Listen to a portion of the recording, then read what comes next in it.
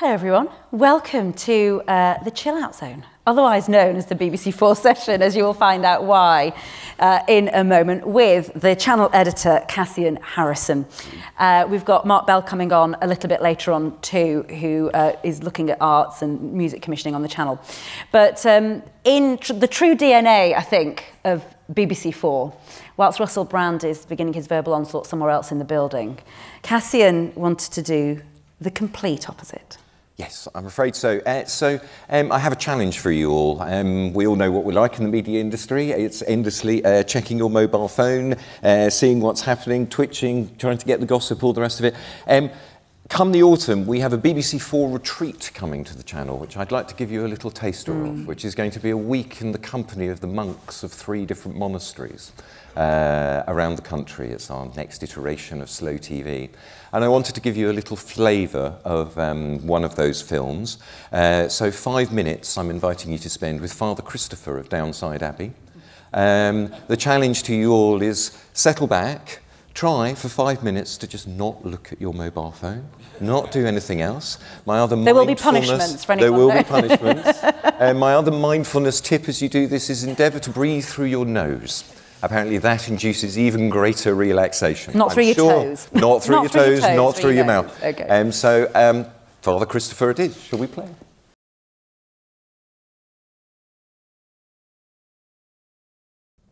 There you go.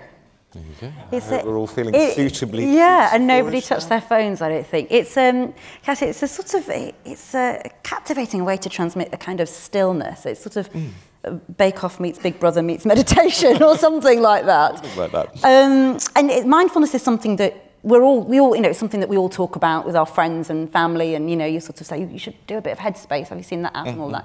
Presumably you were doing a bit of that in your life. Yes, absolutely. Yeah, no, I mean, I think that we'd started doing the slow television in the journey mode, and that has been so tremendously successful with audiences. Every time we do a new one, the audience jumps by another 200, 300,000.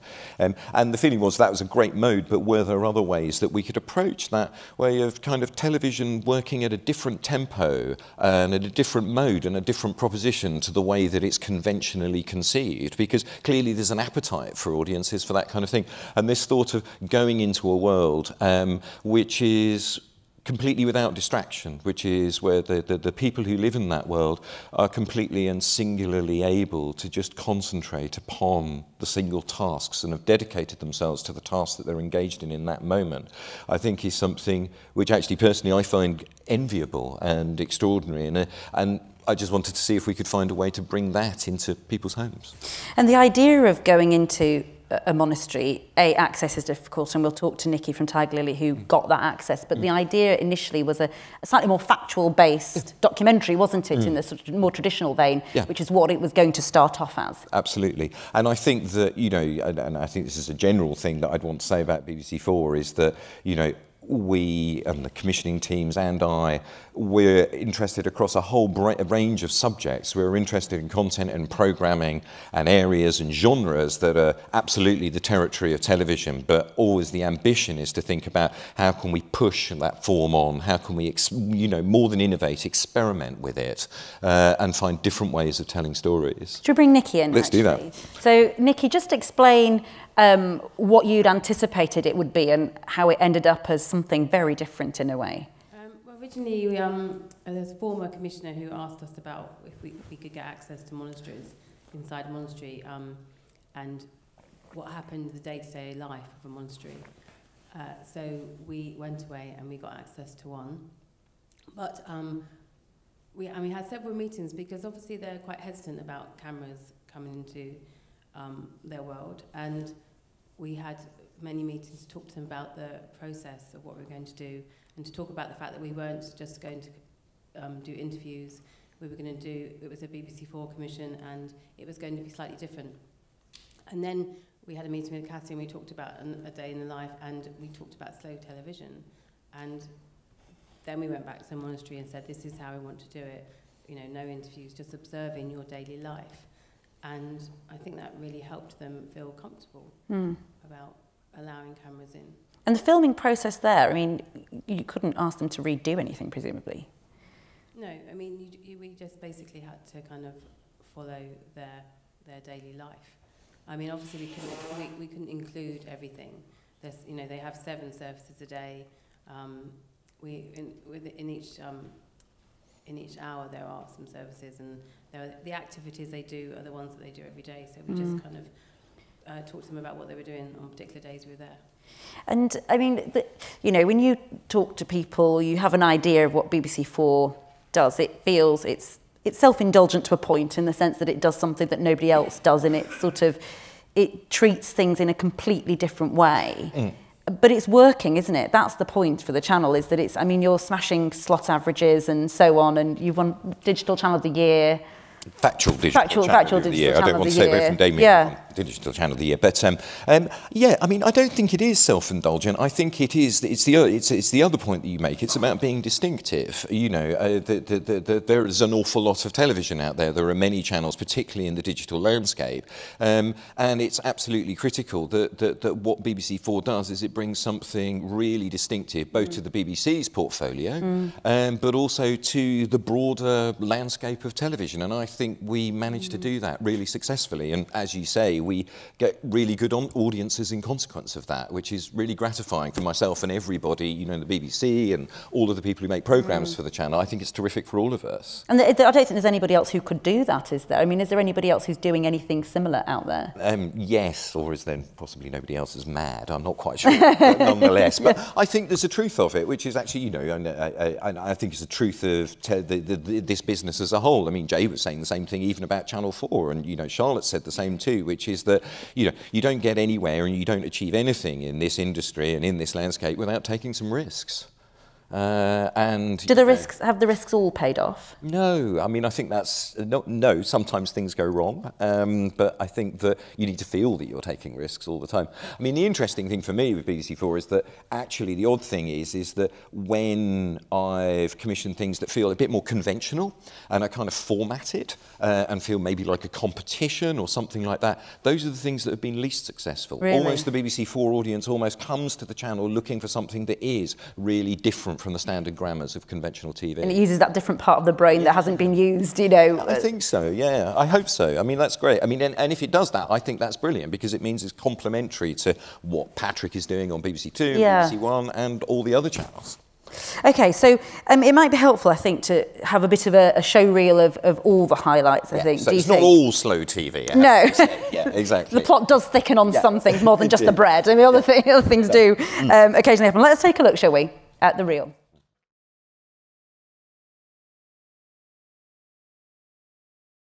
It's a great show reel, actually. It must make you feel very proud of those programmes. Just to remind you, by the way, if you want to ask questions of Cassian, you can do anonymously, actually, if it would prefer to do so, by going to the app, and you can go through the Take Part section. But just talk us through some of those things there. It's difficult, I think, to look at that and then really go, okay, what are the priorities of the channel? Because there's live events, there's music, there's documentaries, there's slow TV. Yeah, no, I mean, it's a very broad mix of what we do. I mean, predominantly in terms of what we commission from the UK, it's factual television. But again, we're always pushing the boundaries of that. So, say the queers single pieces, the monologues, which you see in there, is actually an arts piece, which we did for the Gay Britannia season. But I mean, I think for me, there are kind of three things which I'm always looking for, or me and the commissioning teams are always looking for at BBC4. The first of which is, as I said before, is that, you know, our appetite for experimentation is huge in terms of what we can do in terms of subjects and also in terms of form. So slow TV is one mode that we've done, but as I say, the queers pieces, which were 15-minute monologues curated by Mark Gatiss to go with the great Gay Britannia season, really kind of resurrecting the kind of form of Alan Bennett's Talking Heads, which we haven't seen in years, which were just brilliant. But as I say, at a 15-minute duration, again, not something you conventionally expect to find on a TV channel. The Storyville, the OJ Made in America, again, that felt like a risk to put on. That was 5 2.5-hour episodes, which again we found a huge audience for, and it, you know, again, I was completely surprised, I have to say, that the fact that we could, people were willing to come to broadcast television in that mode. And then, you know, we're always doing things even beyond beyond that. So in the context of Storyville, there's the 2.5-hour made OJ series, but there was another single Storyville called Murder for Love, which was about an Italian crime case, which we had as a 90-minute broadcast Storyville film, which I looked at and thought they said they had an awful lot of material, and they were originally looking to see if they could do it as a 2-hour broadcast film. I thought, well, we can't broadcast that. But I suggested that what they do is they go off and make 6 half-hours, which we would then put on iPlayer alongside the 90-minute being broadcast on the channel.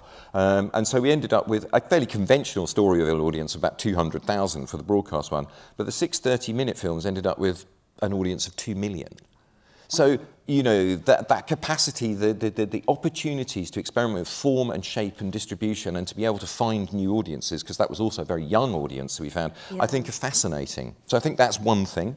I think the second thing that we all are always looking for is new voices, new talent. New ways of looking at the world. And I think that, you know, we all talk, all of us at Edinburgh, etc., about issues of diversity, bringing on new voices. And personally, I think it's an incredibly important thing for BBC4, because it's often the place where the BBC door opens for people. It's often the place where they can first stretch their legs, try themselves on television, you know, and then can move on to other channels. So I'm really proud of, you know, there's a whole slew of new talent that we've been able to bring to the channel. You know, we've got, you know, BAME talent with Rita Ray doing a series on African music. I'm very keen on exploring worlds of disability. There's the Ryan Gander film that we saw there. We did a brilliant film that the documentaries team did called Life and Death, which I think is the only film ever made entirely in sign language. There was no speech at all, where the production team there was deaf as well. So those opportunities to be able to bring new voices, new talent, and give them a first opportunity, I think that's really important. And the Corner Shop documentary got the largest increase of BME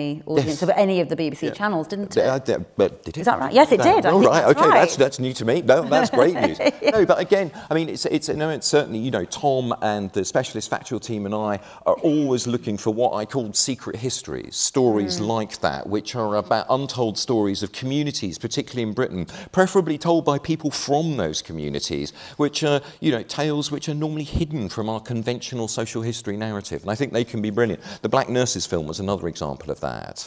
And when people think about BBC4, you do think also of the arts. We do. Don't you? Science, history, music. What is it that you have most space for? Oh.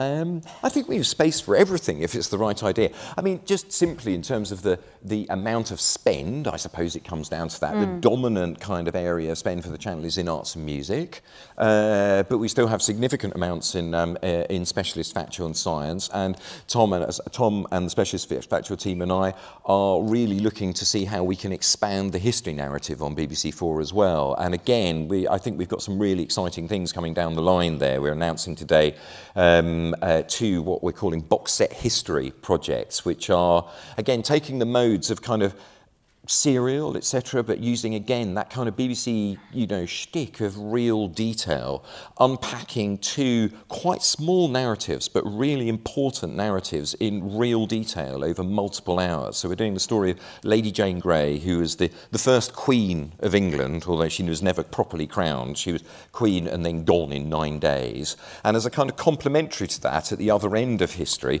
the story of the trial of Ruth Ellis, which remains one of these kind of incredibly complex, multi-layered, kind of nuanced incidents in post-war history, which speaks to so many different elements of society, position of women, etc., that, you know, I think these give real opportunities to unpack and tell stories with a kind of level of detail and richness that we don't normally manage on TV. That's good detail. Should we bring on Mark Bell, who is Head of Commissioning for BBC Arts? It's where you said a lot of the money at the channel goes. Mark, welcome. I'm sorry you don't have any music. I feel a bit mean about that now. No, I don't know we were going with the silence and the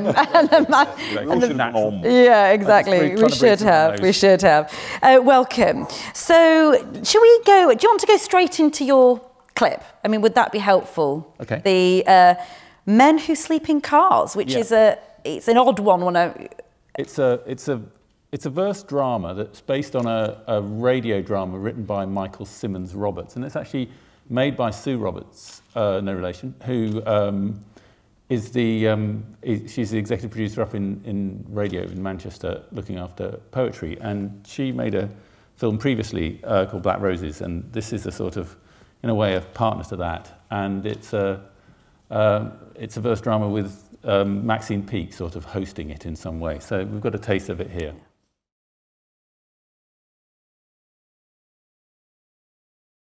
Beautiful, isn't it, actually? I mean, it's extraordinary. We've seen a way of bringing stillness and calmness and quietness to TV, and this is a way of bringing poetry and storytelling in a different way. Yeah, I mean, it's filmed in a very, fairly static way, and deliberately so, I think, and it does let the words breathe, really, and I think that great performances. And I think that does have a distinctively BBC4 kind of tone and approach, and it's curiously compelling, but I think you have to get into the mindset for it a little bit. I mean, of listening to that much verse over and it's linked, isn't it? I mean, this is an important thing as well, to talk about what the channel likes to do, or wants to do more of, perhaps, is have partners in, the real world, sort of real world events that are going on, and this is linked to something going on in Hull. Yes, there's a week of poetry called Contain Strong Language, which of which this will be part, and it's the end of September.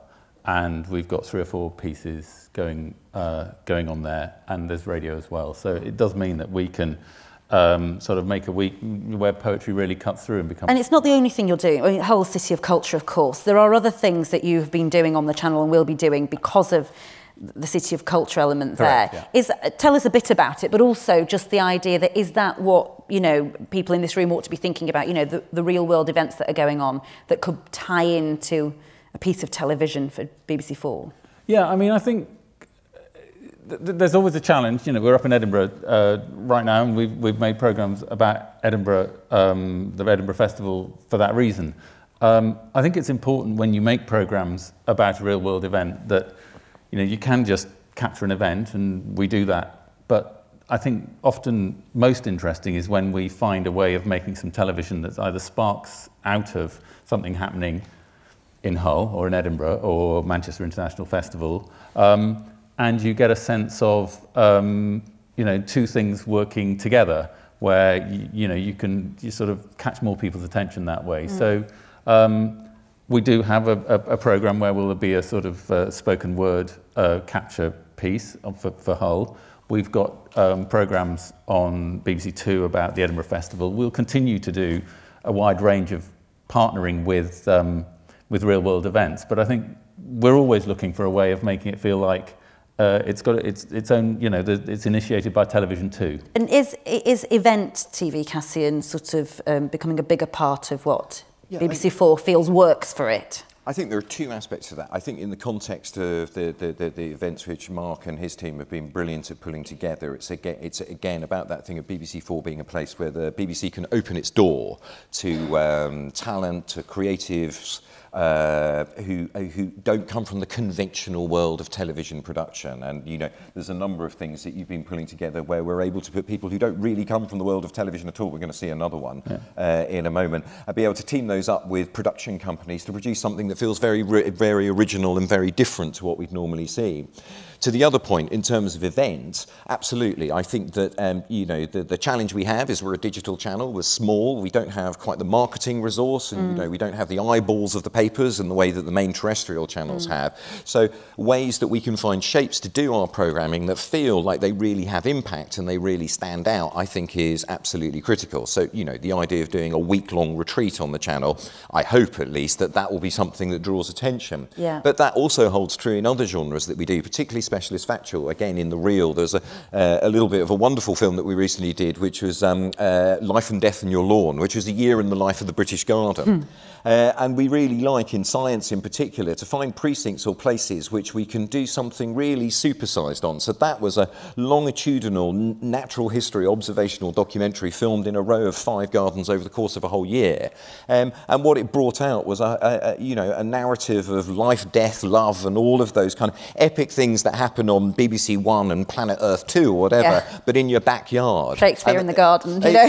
That's right, and that's a very BBC 4 way to do things, which is to find something that seems small, but actually, when you delve into it, actually it's Put the magnifying glass on it. Absolutely. Talking about linking with sort of events and festivals, the Manchester International Festival is something else that you've commissioned something, haven't you, to go with? I mean, it's a sort of extraordinary idea as a piece of artwork, and I know it's been a bit controversial as well from what I was reading about it, but just it's Ukraine, is it Ceremony Ukraine, it's what it's called, is that right? It's the artist Phil Collins, not the drummer, who has brought a statue of Engels back to Manchester. Well, the statue's not from Manchester, but Engels was obviously in Manchester, and it's about there's a reason for it, which is to bring sort of the spirit of Engels back to some extent as well. That's his idea, and actually it's Tiger Lily again who've been making that film with us. Can we see a clip of it? We have a clip of it, yes, and so you'll see a bit of Engels on a truck.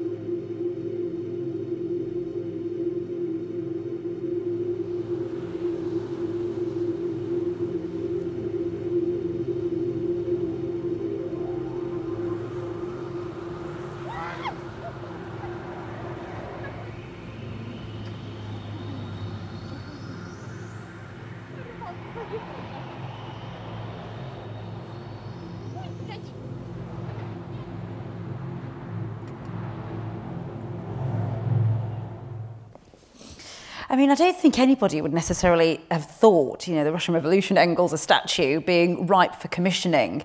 And I suppose, in a way, BBC4 is niche, isn't it? I mean, that's, I suppose, the point of it in many ways, isn't it? Yeah, I mean, it's niche, but it's also enormously important. I mean, I think it's a narrow, it's a particular project that Phil Collins is doing there, and it's a remarkable and strange, but that doesn't make the themes that he's exploring niche, I don't think. So I think that's what the BBC4, you know, you take particular stories and you try and make them make a bigger splash, really. I think that's, but the idea of giving an artist a place to sort of have a bit more directorial, I don't know what the word is, agency in the process. It's sort of very dramatic filming for what is actually essentially a documentary type. Yeah, it is, and you know, the artist filmmaking, artists make films, and you know, there is some crossover, but they normally don't belong on the telly, and it's quite interesting to start exploring how it feels when you do that. I've heard some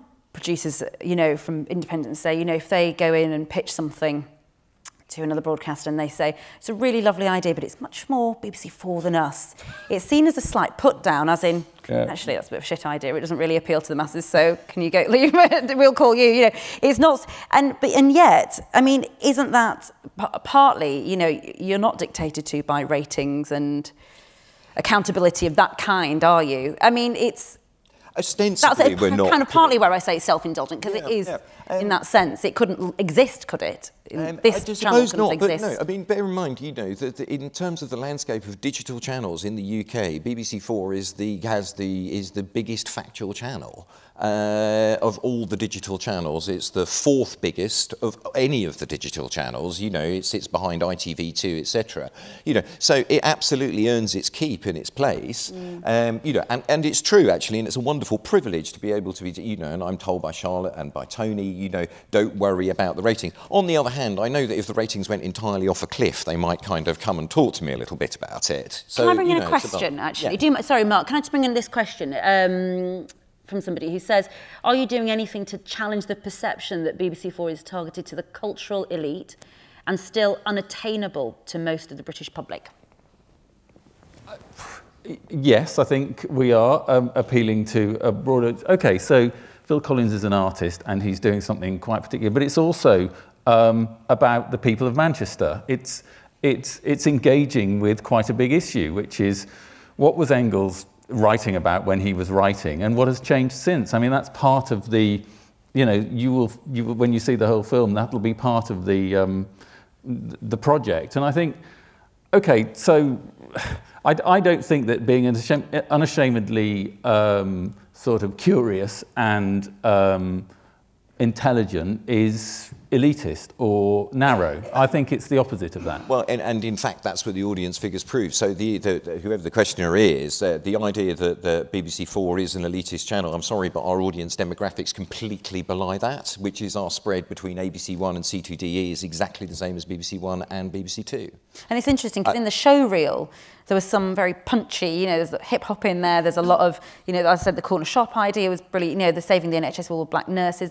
There is a lot more going on than what your perception might be. That it's a very white, sort of over 60s, university educated, that kind of. It's our job to make sure that it isn't that, and we do that, and we approach that very aggressively and very proactively. And I think the other thing is that, okay, so some of these pieces, they are quite experimental in terms of what they're doing, but I also think that one of the core things about BBC4 actually is completely opposite of what that question is I think we do incredibly well across our arts and our music and our specialist factual output, is we're able to take complex subjects and be able to present them to audiences with a tonality which is welcoming, which doesn't feel like they're being talked down to. And as I say, all of the ratings and the audience profile show that we succeed in that.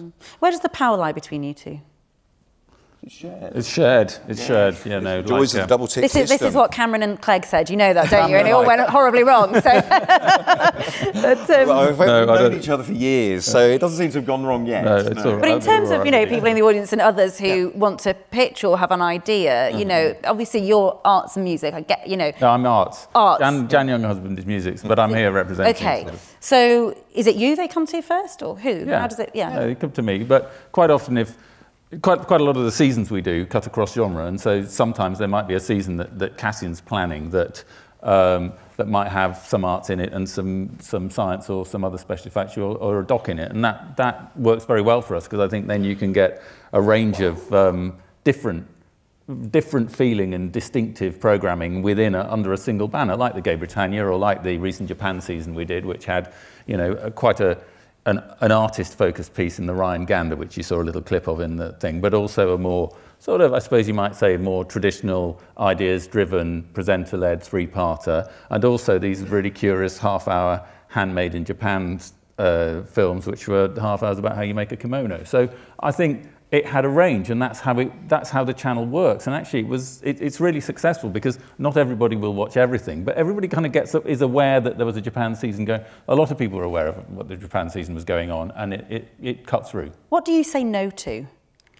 I say no to things that feel too formatted for BBC4. I think we have the advantage of having 3 channels, and there are things that obviously feel better for BBC Two, so sometimes I might say no to BBC Four on behalf of BBC Two so that we can take it elsewhere. It depends on the scale and size of the idea and the sort of name recognition of it. I think that on the whole formatted shows don't work for us. I'm saying probably less presenters generally and less generalist presenters, more presenters with particular interests, I think. Cassian, is there anything else what do you say no to? It's difficult to give it as a class of, but I think there is that danger, which goes back to that question that you said before, which is that people's response is, oh, it feels a bit BBC4, take it to BBC4, which is that there can be a sense that, often people can think of an idea or have a thought which ends up being, here's a thing and let's do a programme which is a survey of that thing, of that subject. And people kind of feel because we do stuff in quite a straight, detailed way. Sometimes they think, oh, that's a BBC4 film, but actually that isn't. It needs to have a real sense of life and intellectual inquiry and dynamism behind it. So if it's something that feels quite flat and feels quite conventional and, forgive me, feels like it'll be wallpaper, that is not BBC4. So it's slow drying. and it's really slow. No, if it's going to be wallpaper, it's got to be very deliberately It's got to be wallpaper. the most beautiful thing you've ever seen, exactly. drying on a wall. Expensive wallpaper. I think it's not just about subject areas, it's about why the subject areas are significant. So the ideas behind subjects is what I'm most interested in. So when people come and pitch to me, you know, they may want to say, I want to make a film or series about X. And my first question would be why, and because that's how it opens out, really. And you have to be thinking about what the bigger picture is, really. Shall we change the mood slightly? Shall we lift the mood slightly, shall we? With a bit of Nile Rodgers. Oh, okay. Yes.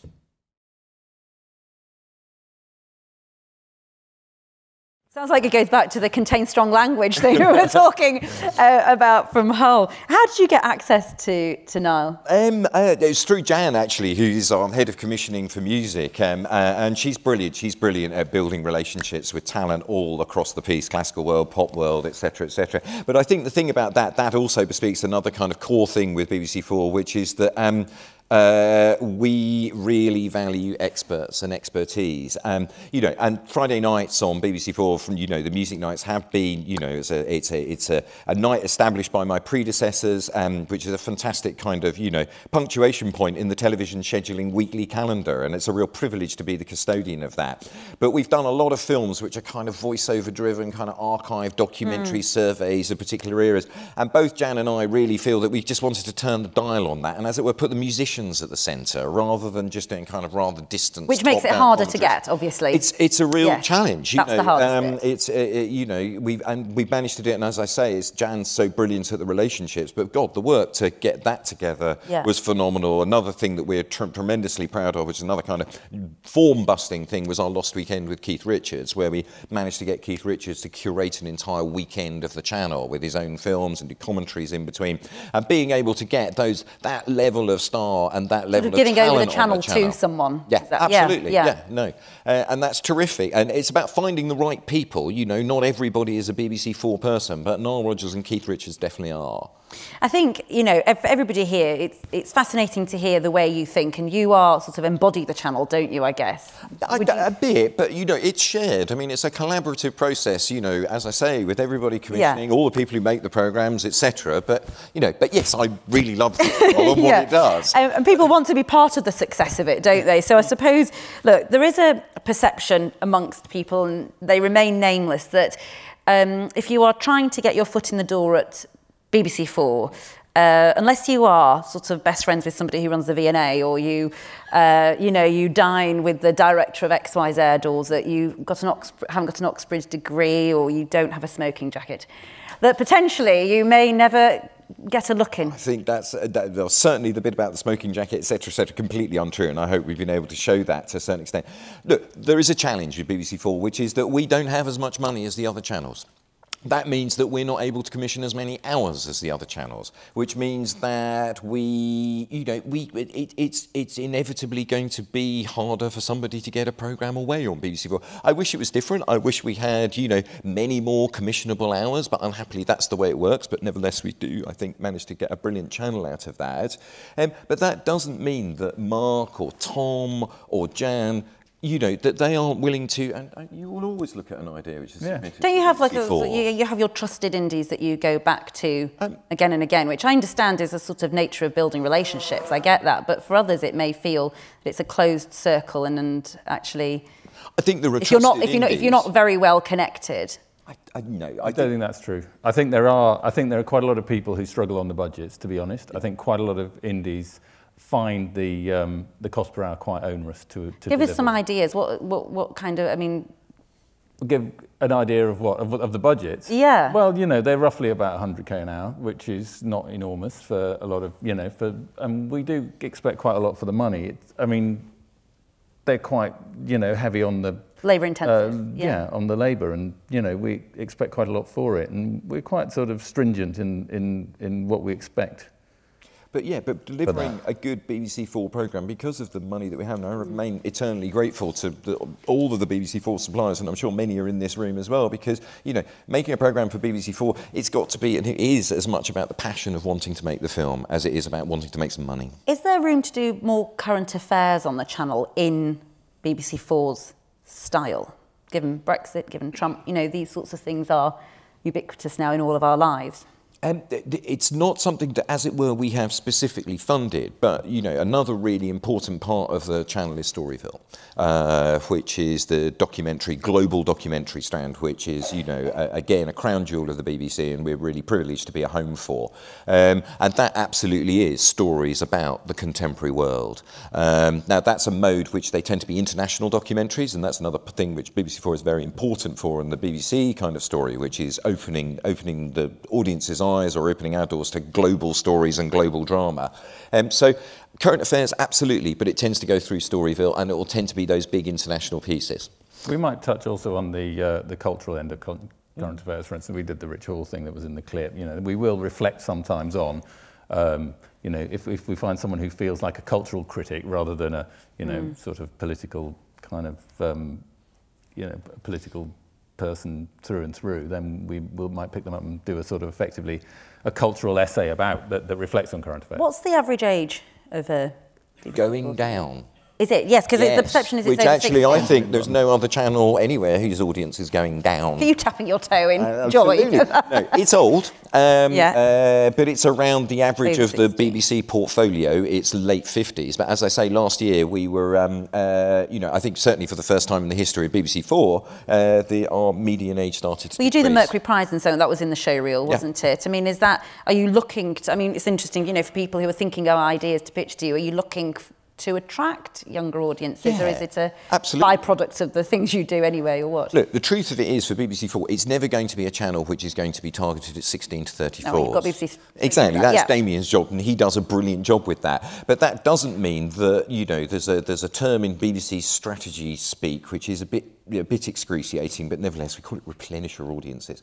But nevertheless, there's that world which is from 35 to 55, which is younger than our median age, and which is an incredibly lively and important audience for us. And being able to talk to them, I think, is terrifically important. And, you know, strands like Storyville in particular absolutely engage that mode of audience for us.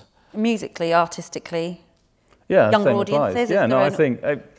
Arts is you know, there are lots of different types of art. Some of it skews to older people, some of it skews to younger. I think we need to do both. I mean, I don't think we should abandon all, you know, art history just because it skews a bit older. We should do both. And I think that Where's your priority, though? I mean, you know, if you've got...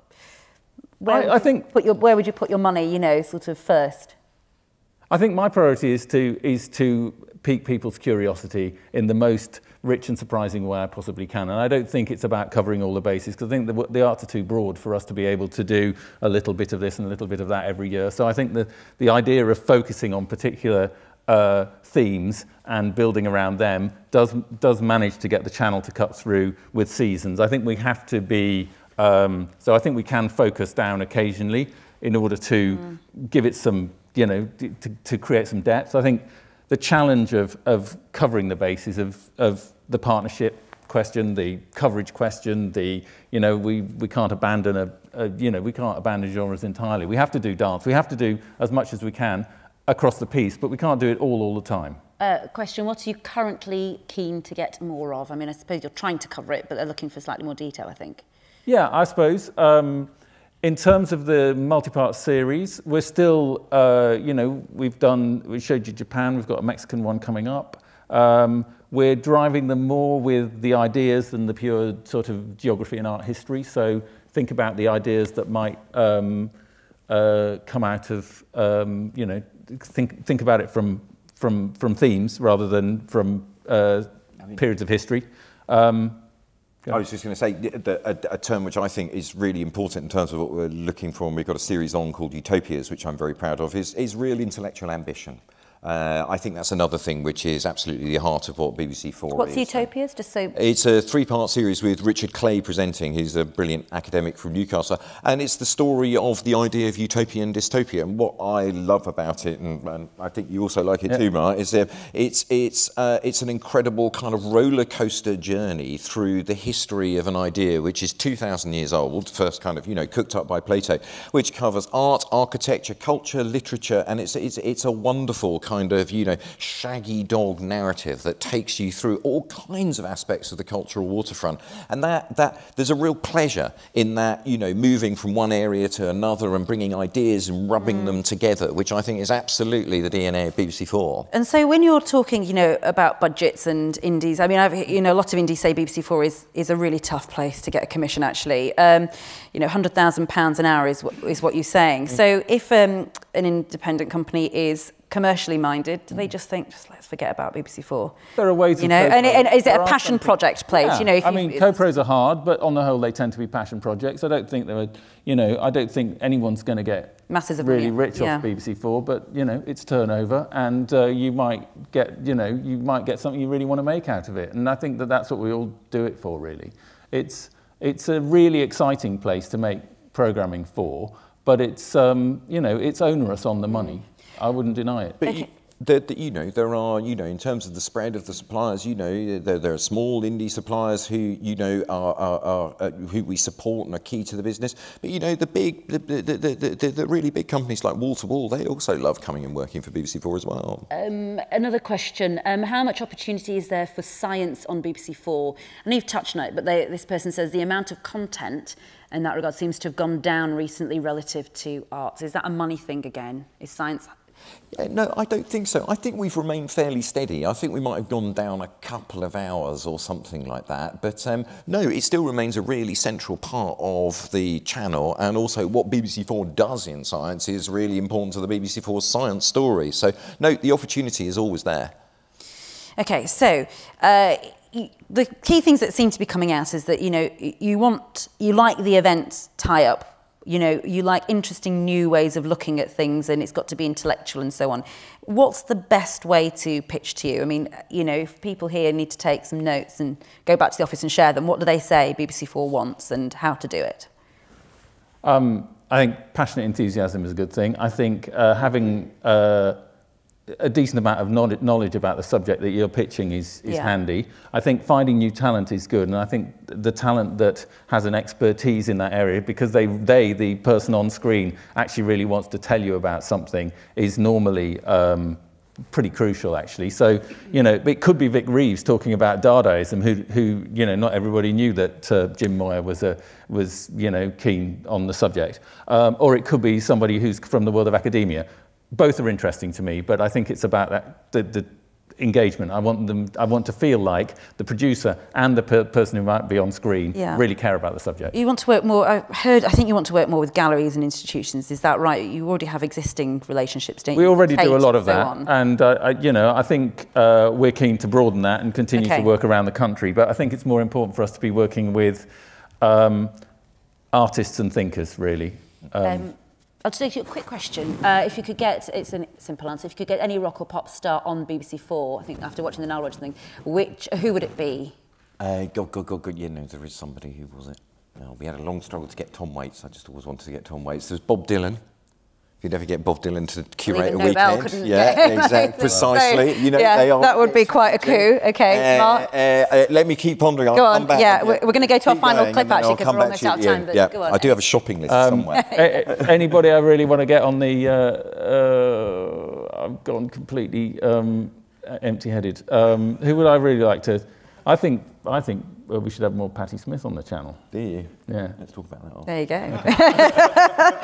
Okay, well, we have come to the end. Thank you for all your questions, but I think as a reward for sitting so patiently, and I don't think you've been playing with your phones that much, we're going to give you a treat, and there's a sneak peek, isn't there now, of a new series of this much-loved drama, which has brought metal detecting firmly into the spotlight. So this is series 3 of The Wonderful Detectorist, which I remain tremendously proud of. Yeah, I'm a bit worried that this whole session has made BBC4 sound like it is, you know, intellectual, highbrow, dry as dust and all the rest of it. We really do like to have fun. We have a really strong comedy narrative. Detectorist is a piece that I'm incredibly proud of. I'm also incredibly proud of the fact that Mackenzie, who makes it, absolutely loves having it on BBC4, which is a real compliment. Yeah. It is quite BBC4-ish, though, as you'll see from this clip. This is a preview of Series 3 of Detectorists.